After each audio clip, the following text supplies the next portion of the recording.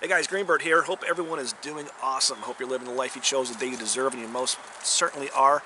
I wanted to just do a quick video. It's been a while. I apologize. I know I was talking about the new channel that I'm going to have out there, Greenbird Naps, but I just have not felt passionate about flint napping lately, and I'm a huge believer in not doing things that you don't feel passionate about doing, so I have not done that.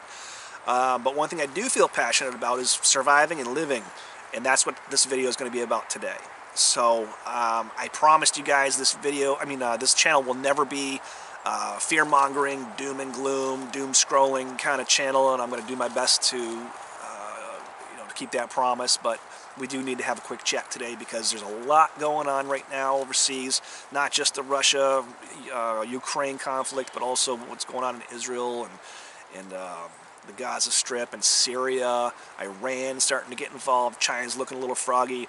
So there's a lot going on, and if you haven't seen the writing on the wall, I want to just sort of kind of steer you in that direction. So if you want to find out more about those, what really is going on and how, the details like that, there's some really good YouTube channels that I can direct you to who offer not just their opinion, but also cite their sources, provide you their sources, and you can double check them, fact check them, do what you want to do.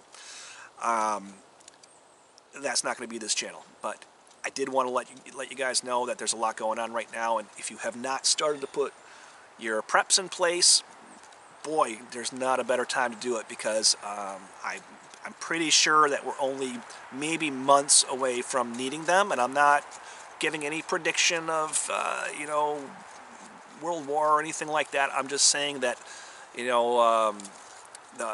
this World War III that's already started is not going to be in the form that we are accustomed to from our textbooks. It's going to be very political, very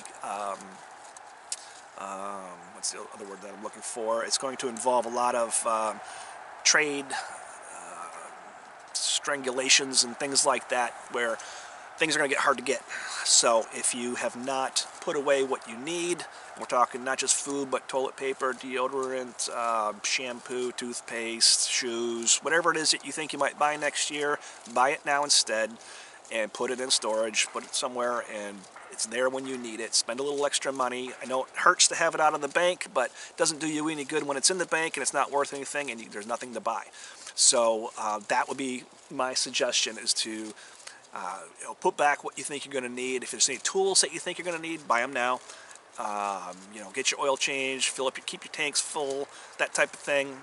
If you use heating oil, fill up your furnace, all that. So that's my first message. My second message is, don't be that guy. Don't be that guy. You don't know how many times, I'm talking to somebody and, they're like, ha ha ha, I know where I'm going to go when the world ends, and they're talking about my place, right? Well, I have a contingency plan for that, and that may or may not involve those people. So don't be that person that knows the guy who has the food, or knows the guy who has the water, or knows the guy who, has the whatever else you need. Almost slipped up, sorry YouTube. Because the fact of the matter is that that person probably has a contingency plan in place, and I do.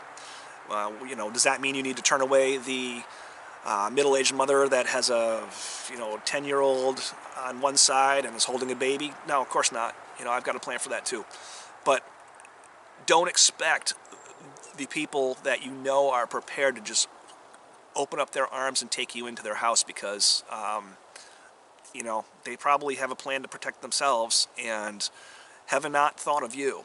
So unless you bring great value to the situation, some sort of value, do you have a major skill that is worth trading the food for, and water for, and shelter for, what services can you offer? Because that will be a huge consideration in those times, and we're not talking like zombie brain-eating apocalyptic times. Even if it's just say the grid goes down, say an EMP or something silly like that, and there's no power for, well, it would be a long time for us because our grid sucks, and it would take a long time for them to repair that. But just a place to stay warm and to be able to heat your food and things like that.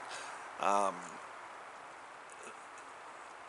sorry, I lost my train of thought, but that's all going to be so valuable and so precious that, you know, if you don't bring something really substantial to the table, you're probably going to find yourself at the bare minimum in a situation where you're extremely tasked to the person who does have the you know, the commodities that you need.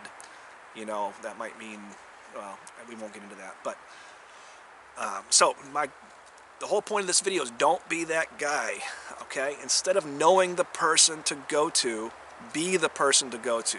Be the person who has what you need if a situation arises. Be the person, and make your decisions ahead of time too. What are you going to do when that you know, that mom comes to your door with a kid, you know, 10-year-old on one side and a baby in her hand? Are you going to turn her away? Do you have any extra food to give to her? Do you have a plan of how you're going to help that person? Do you let them into your house? Do you give them something to, you know, ease their suffering and send them on their way? What do you do? Have you thought of that? It's the same thing as everything, all other preparedness you know, concepts. It's the same thing when you walk into a movie theater. Where are the doors? Where are the, you know, emergency exits? What are you going to do if this happens? What are you going to do if that happens?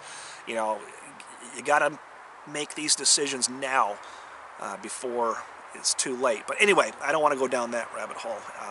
The whole point of this is that things are getting silly out there, and you need to protect yourself and start thinking about putting stuff away if you have not already.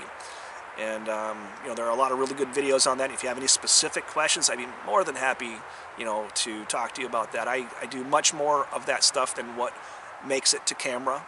So I'd be happy to answer any questions in the comments, or, you know, if you feel more comfortable emailing me, you can email me as well.